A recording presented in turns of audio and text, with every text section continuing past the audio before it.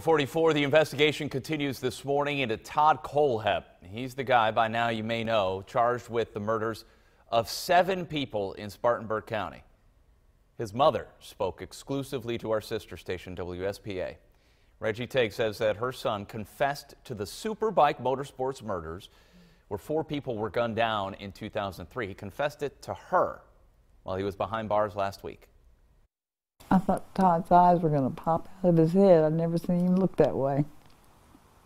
And they were red and rimmed, and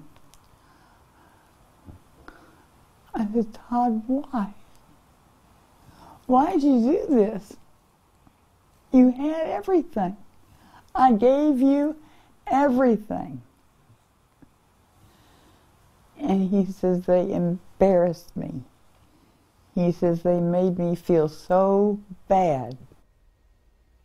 Teague also says her son told her that he killed Charlie Carver because he mouthed off to him. Carver's body was found on Kollhepp's property in Woodruff.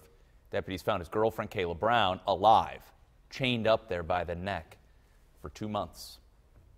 Teague says one of the main reasons that she wanted to talk was to apologize to all of the hurting families.